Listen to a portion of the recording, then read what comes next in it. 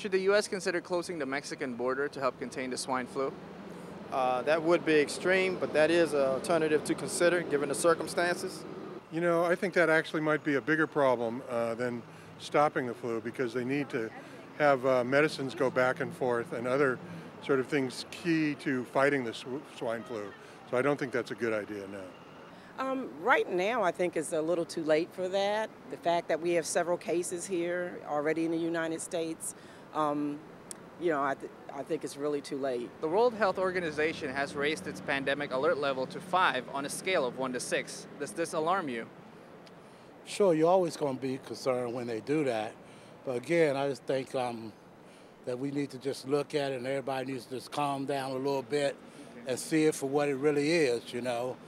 That actually is pretty scary, I believe, for the general person. As for myself, not very much. Yes and no. I think that they're being cautious, but at the same time, I think they're causing a panic situation.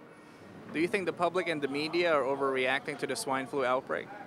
No, I don't think so. I think that the participation of the media in keeping people informed will be very important to enabling people to stay safe as this thing goes forward.